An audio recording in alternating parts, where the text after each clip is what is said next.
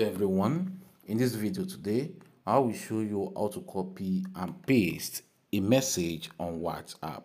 So to do this, firstly what you have to do is just open your WhatsApp on your phone. So when done, you can then go to the message which you want to copy. Let me come right here.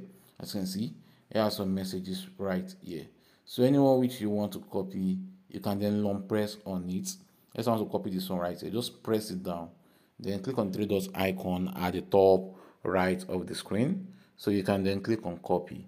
So when done, you can then go to any contact which you want to paste it to. Let's want to paste it to this one right here. So click on it. Then long press on this message right here. Click on it. Okay. So click on this message icon right here. Then you can then long press right there. Then you click on paste. As you can see, here's what I copy and I've pasted it right here. So the next thing for you is just to click on send. So that was all to do this. Hope this video helped. Please give it a thumb up and don't forget to subscribe to our YouTube channel. See you in the next video.